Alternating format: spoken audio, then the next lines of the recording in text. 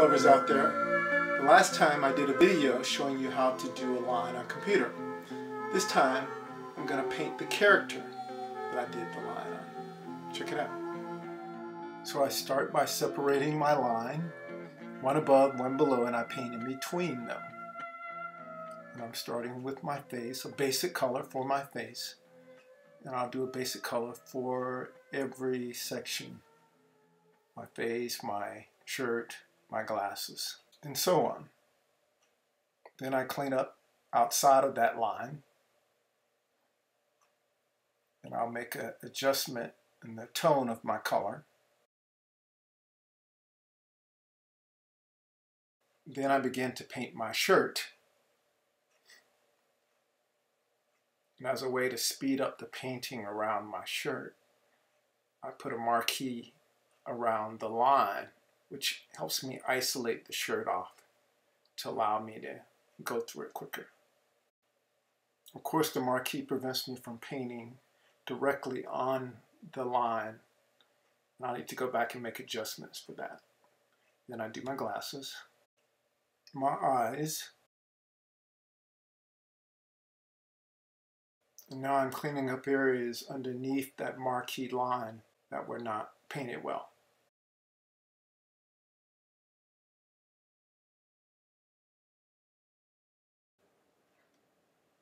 When I finish cleaning up, I'm going to work on some hair texture that I drew in but I forgot to record, and start painting in the solid color for the hair. And I'll do a transparency percentage which will allow the hair texture to show through. I'm cleaning up my glasses a little more before I go to that transparency.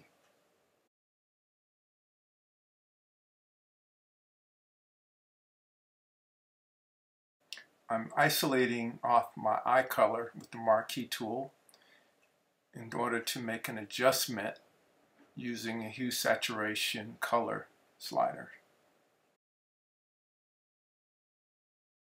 And I do the same thing on my lips because I want to make an adjustment using hue saturation. And then I clean up afterwards.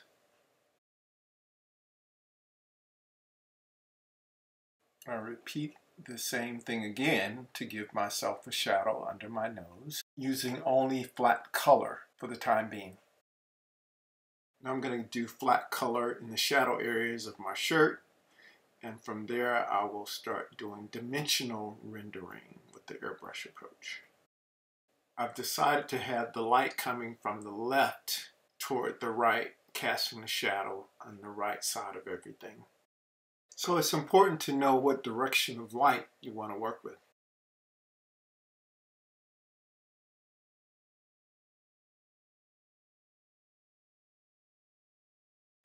The fun of computer is that as I painted the light, I can shift them if they're not exactly where I want them to be using the move tool or the warp tool.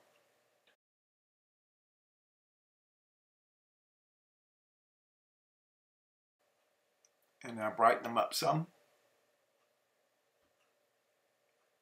It makes a few more color shifts in my shirt.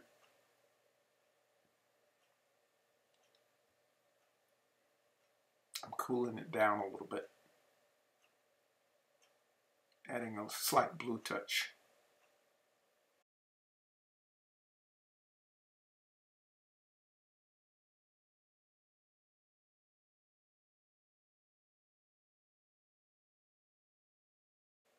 Now I'm going to clean up my glasses and give a shadow side to it.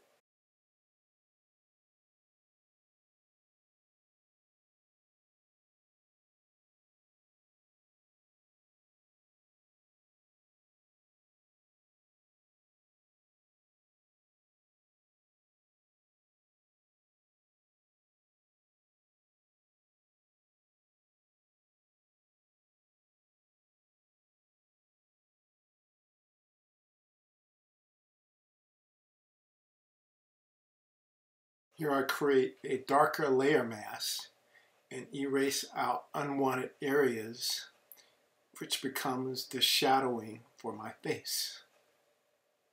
and I shift the colors a little bit and brighten it up so that it has a strong sense of light and shadow.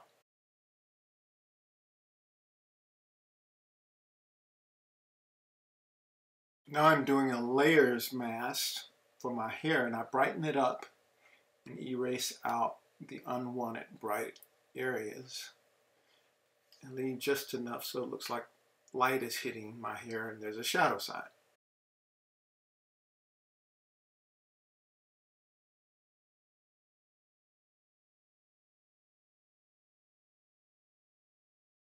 Now I want to give more shadowing underneath my nose.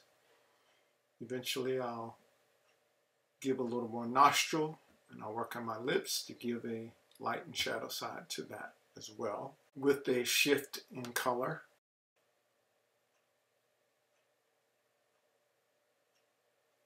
Then I have a few spots to clean up, a few mistakes that I didn't see before, and shifting my face color some.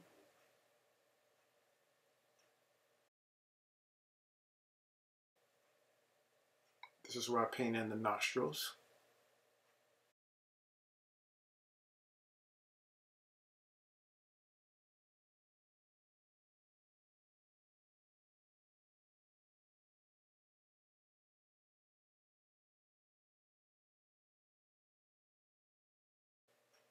I'll add a little more detail to my lips.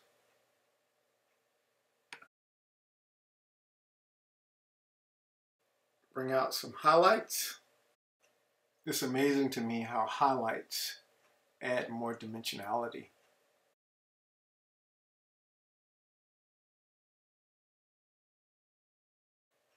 Now I give a light area to my beard and mustache by marking it off and painting that in. Now I give highlights to my glasses, make the line a straight across and use the warp tool to put it in place. Marquee it off to make it easier to paint some of those in. One of the things I like doing is giving reflective light, because it gives more dimensionality and extra color interest. In this case, I'm using cooler reflective light because my face is more overall warm. So it makes for a good visual balance.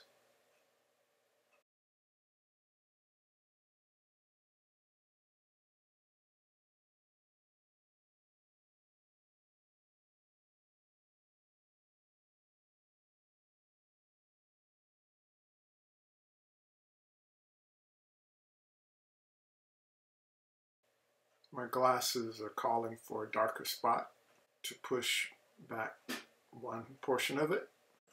Now I'll work on my eyes.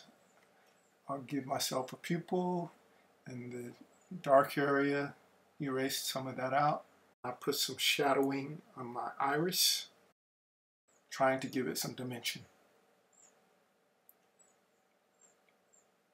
Then I'll come in and give some shadow to the white part of my eye.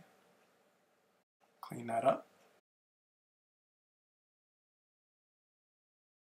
Now I'm giving myself a lip to the lower eyelid.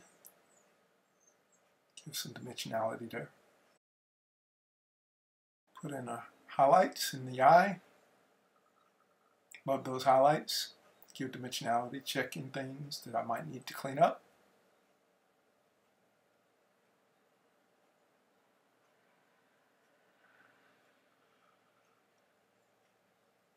Darken the upper eyelids a little more.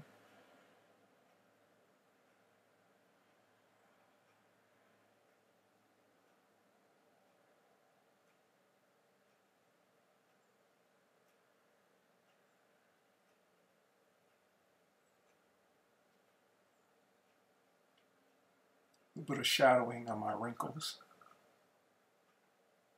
Not too heavy. And then a light side to my wrinkles.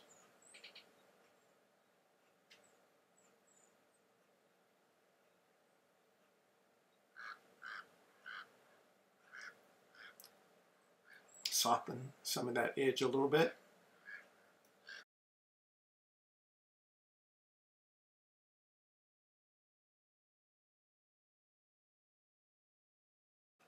Putting a little more shadowing under my nose for dimensionality, as well as on my lips.